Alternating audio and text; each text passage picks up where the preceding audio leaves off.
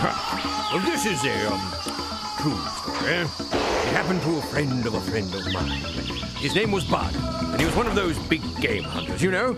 Some people think that sort of thing's cruel, but I tell you, Bud had stared the biggest polar bear down, face to face. He'd wrestle alligators just for fun, while he'd wander into a den of lions and not even flinch. But when it came to the smallest little spider, he'd turn into a quivering mold of jelly. Now, Bud was on safari in Africa, in the thickest jungle. He'd been trailing a tiger all day with nothing but a bowie knife when he set up camp for the night. He was just drifting off, lying right on the African dirt, when the ugliest, hairiest little beetle kind of bug crawled right up the side of his head and gnawed its way into his left ear.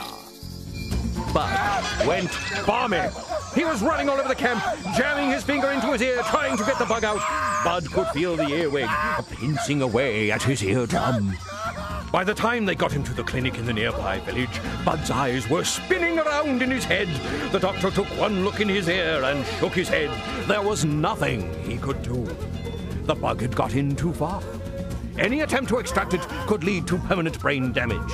Bud might just have to live with it scurrying around in there for the rest of his life, unless there was this old witch doctor at the edge of the jungle. Bud's hunter friends dragged him to a little hut down the end of a dark dirt road. The witch doctor was standing in the door of his weird old shack. He was ready to go to work, and he looked like he was going to enjoy it.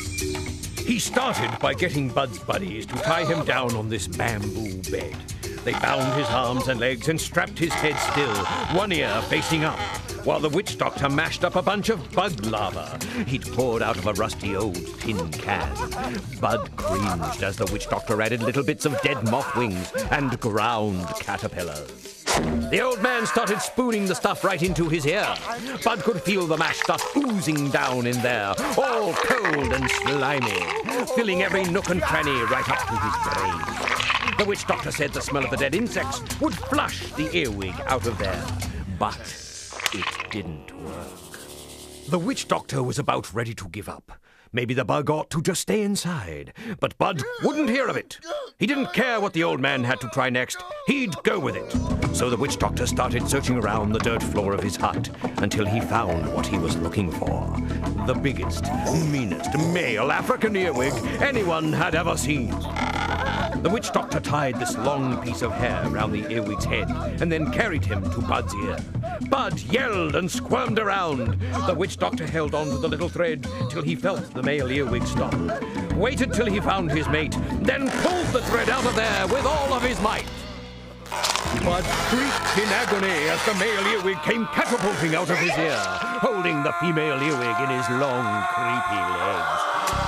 Bud was relieved, ready to go, ready to forget about the bugs and get on with his hunting, when suddenly he remembered the earwig had crawled into his left ear and was yanked out of his right.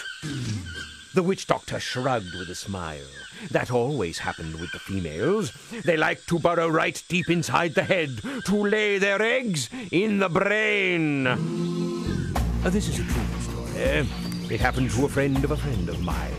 Oh, Bud survived, his hearing improved, and yes, if he stands sideways, you can see right through his head.